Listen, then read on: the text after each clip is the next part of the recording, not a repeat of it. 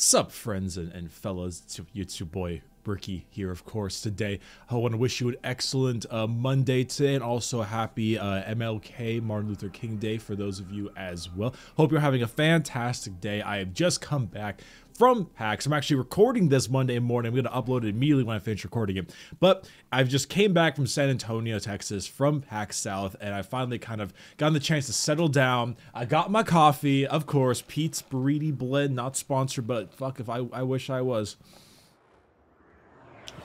Delicious. Of course, I'm still on the Warframe grind because that's just what I do at this point in time. That's all I do anymore. I've been farming for Harrow. The Harrow, either the systems or whatever the hell it is, by doing all these defection missions. And honestly, this fucking sucks. This is stupid. It's like an 8% chance on tier 2. That's dumb. This entire shit is dumb.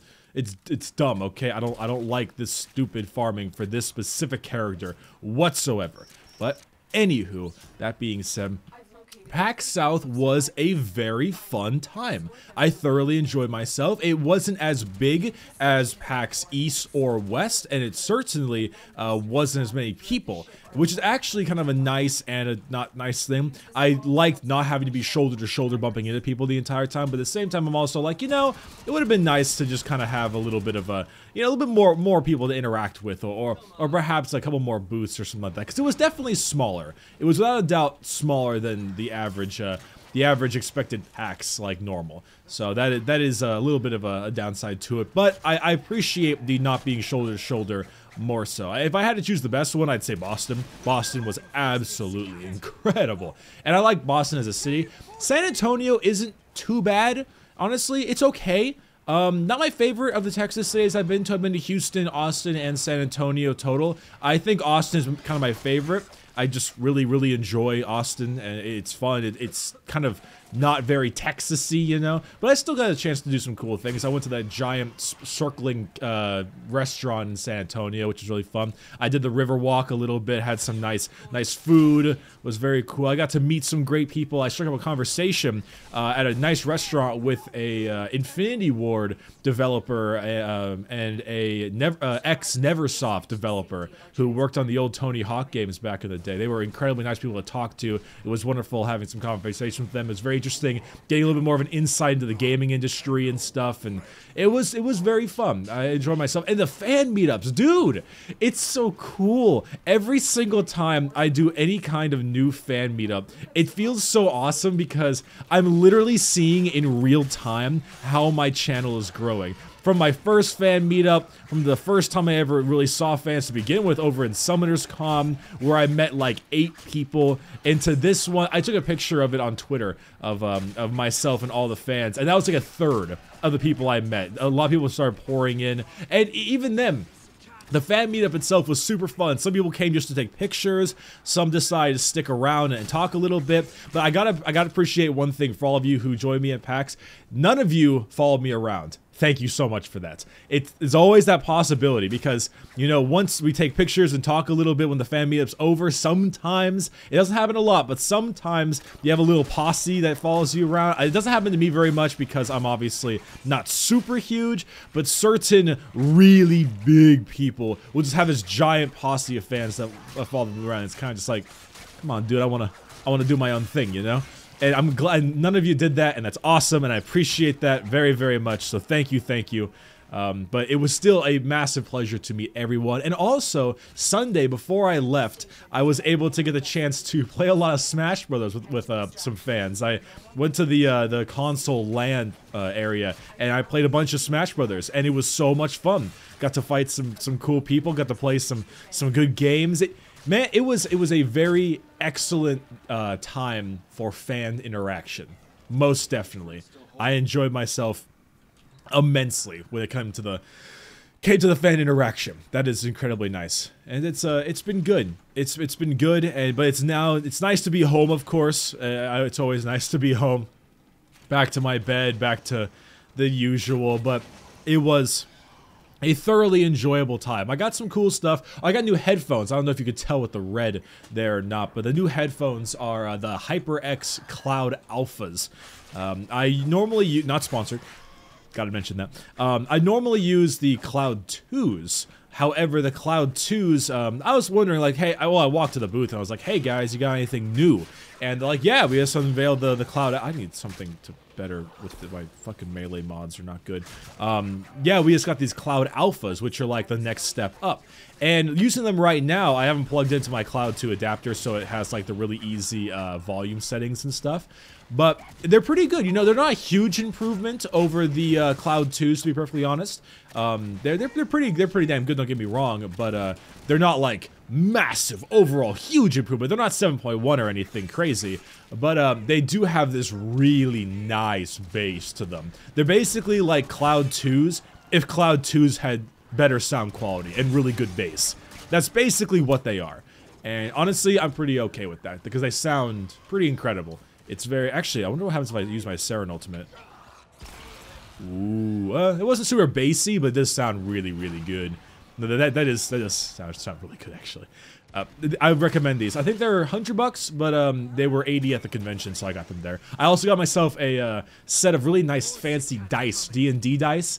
They're like special aluminum-based dice. I guess it's the material that's... Okay, I don't know how I'm missing these people, but they're like special aluminum that's made for aircraft or some things. What they mentioned, I don't know. They're a little expensive, but they're weighted practically perfectly. They're perfectly weighed on every side, so they're the most fair dice you could possibly use.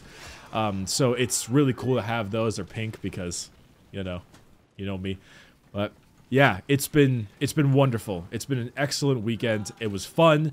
And I am excited to definitely, do it again and any other major conventions. The next PAX is going to be PAX East over in Boston in April, which I am extremely excited about. I hope to see many of you there as well. But until then, your boy Bricky's back on the grind. We decided to do Widowmaker for the next One Trick Guy. For the next Fast Frame, I think we're going to do Ember or Saren. Not sure yet. I love Saren, but, Ember's pretty cool too. So either of those is pretty damn solid. One of those will be the one that I definitely want. Past that, I'm not sure. I think we're gonna do Shyvana for the next So I Want a Main video, but I'm not sure if that's exactly what I want to do. It's just a thought process. So maybe, but this Ember is insane. Maybe, but we're not entirely sure on that one. And past that, well, I only got 3 more killers left for Dead by Daylight series. I've got, what is it? Next up is Leatherface. After that is going to be Billy, and after that is Freddy, and then I am literally done. I have no more left. That is every single killer. Until they add a new one, whichever it might be, which could be pretty interesting. I'm kind of curious to see how it's going to go. But until then, yeah, that's kind of the big schedule going on right now. That's what's been going on as of late, and it's been very cool to have this schedule. It's nice to be able to make videos that I want to at the time. There's a screaming Grenier in here somewhere, but nice to make the videos that I want to make at the time that I want to make them. I finally gotten into a really nice setting. I can finally sit in there. And a lot of you have been... Oh, one more thing I did want to mention. I've been trying to keep this entire video one take, just because I think it's better to be able to learn how to ramble in one time without too many mistakes or issues.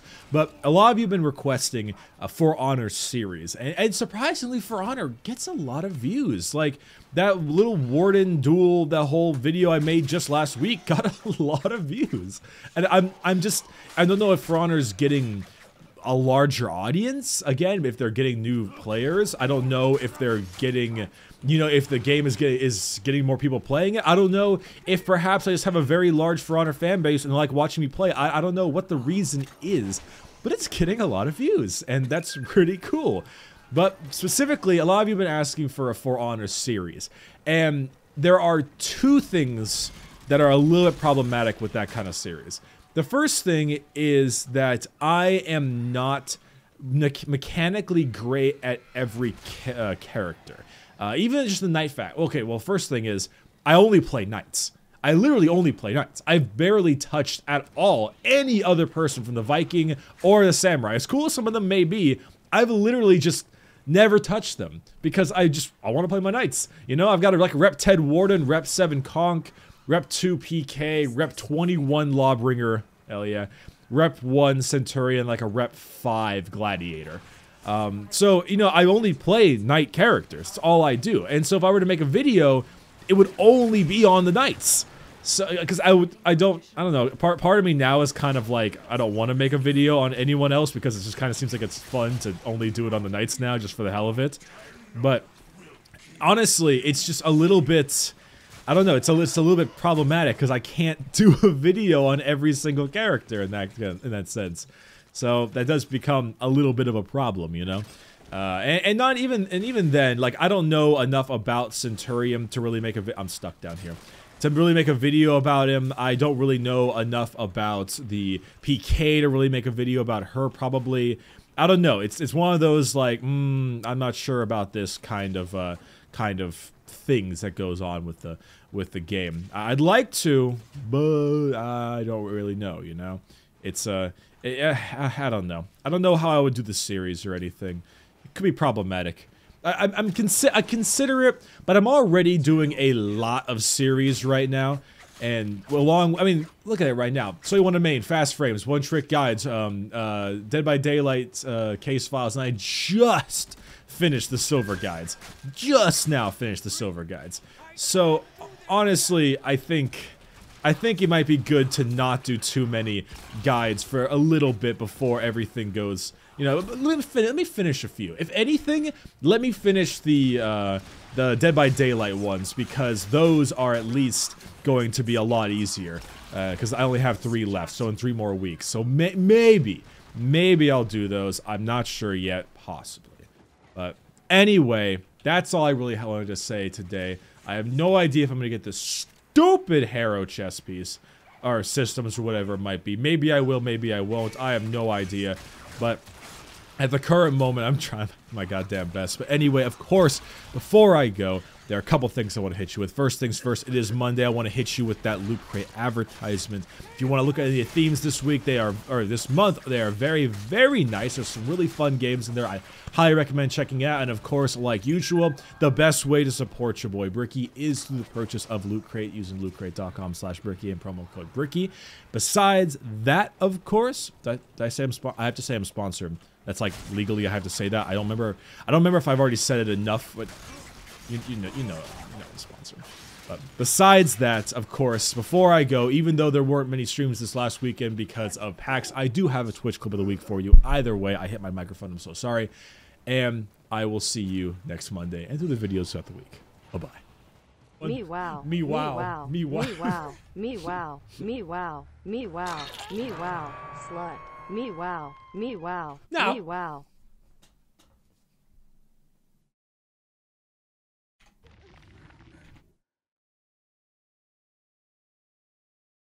Report to the ship as soon as possible. We're being okay. Excuse you?